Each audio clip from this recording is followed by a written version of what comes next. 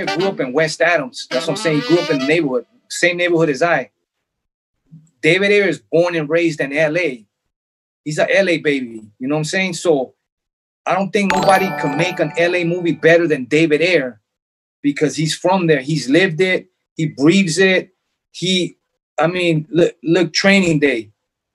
You know what I'm saying? That one just like his inside knowledge of the streets, you know, and the workings of it. So, I mean, I just think people just want to talk shit without seeing things, you know. Last Thursday in the City of Industry, right?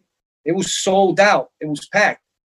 I mean, as packed as it could be, you know, because of the COVID, you know. But that shit was sold out. They released a couple more tickets. They kept on getting sold out. Man, that shit got a standing ovation. When the shit was done, the whole shit started clapping. Everybody started honking their horns and lighting their, you know, their headlights on and off. You know, like they love the shit. You know what I'm saying? And you know, like how you gonna deny that? That shit happened. You know, that means they was feeling the shit. I'm sure that there was some other people that had different opinions of it. Oh, it could have been like this. It could have been like that. But you know, they're not a director. You know what I'm saying? Yeah.